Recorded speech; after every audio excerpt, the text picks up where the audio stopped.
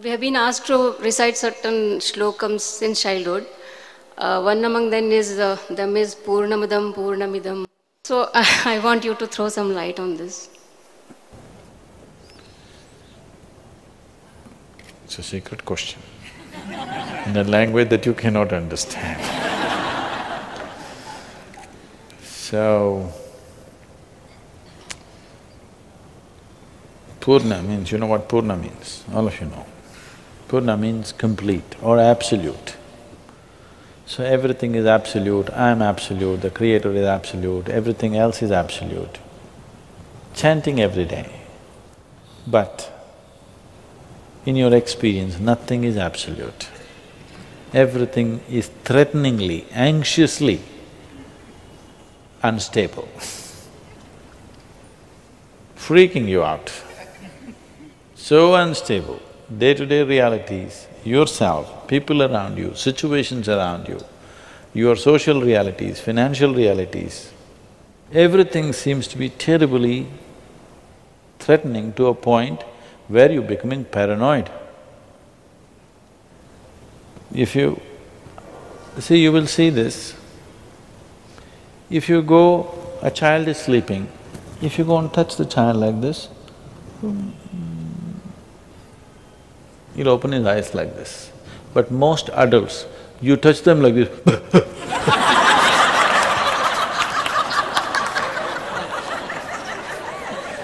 very few adults, if you go touch them, they can do that. Yes, very few. Most of them will come out like this, simply because every moment of their life, they're anxious about the realities of their existence. They can go on chanting Purnamidam, whatever, but nothing is complete, nothing is absolute, everything is so dicey. In their mind, life looks so dicey, so absolutely inconceivable that they are threatened by every situation in their life. Anxiety rules. Too many human minds are ruined by anxiety. Now, you going on chanting this, it is not wrong if you're using it as a reminder. If you are just bullshitting yourself, that everything is complete, everything is great, everything is fantastic. Two ladies met. This really happened, really.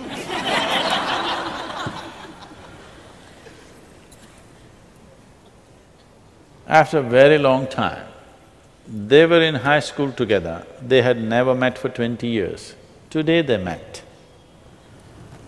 And they met in a fancy restaurant. And as soon as they sat down, one of them started off, "You know what, we just bought a silver ghost for our butler to go and buy vegetables every day." What's a silver ghost? Don't know. It's a Rolls Royce. "Oh, but for our Chinese gardener, he likes a Mercedes. So we bought a Mercedes for him because he has to bring so many things. And you know, for our dog Tiara, we actually made a diamond tiara for her." As this person went on saying this, the other person said, "Wow, that's fantastic. Wow, that's fantastic. Wow, that's really fantastic." It went on like this. After exhausting everything, "What have you been doing?" She said, "I've been attending a charm school." How quaint, what is a charm school? What do they do there? Well, they teach us to say fantastic instead of bullshit.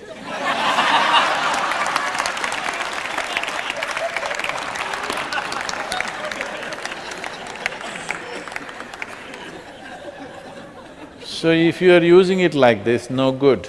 If you're using it as a reminder, you're using it as a reminder to remind yourself somewhere the whole universe is complete by its own nature, otherwise it wouldn't be going on like this, isn't it? Somewhere you're missing the point. Because you are not a living being. The reason why you're missing it is you are not a living being. You are a psychological being. You are a bundle of thoughts, emotions, ideas, opinions, prejudices, all kinds of things. In this there is no completeness. This is just a mess. But leave the rubbish that's happening in your mind. Just look at this. You are not running it, it's breathing by itself, it's beating the heart, the livers are functioning, kidneys are functioning, everything is happening, quite complete, isn't it? Yes or no? Now if you look at this body, if you look at the planet, if you look at the cosmos and said Purnamidam Purna, wow, it's real, isn't it? You look at your mind and all the rubbish that's happening in there and say, Purnam, what Purnam? If you sit here as a living being, everything is complete. If you sit here as a bundle of thoughts, emotions and rubbish, if you sit here as just a psychological being, you are a case. So, do not utter these things from that context. Just look up these billions of stars, not billions of stars, billions of galaxies actually. Everything happening. Huh? Somebody MBA is sitting and doing it, managing it? I'm asking you. Which university did they study to manage this? No. Something is very complete, isn't it? Something is very absolute, which makes all these things happen. If you were in touch with it, Purnamidam, 100% true for you. If you're just here, it looks like one big lie and it is a lie. It's time to at least become a living being. Don't become anything else. Just become a piece of life and you will see it's complete, absolutely complete. If you sit here as a mind, always incomplete, eternally incomplete, it cannot be complete because that's not its nature. So people who said this, people who made these chants, they are living beings, they are not minds or mindsets.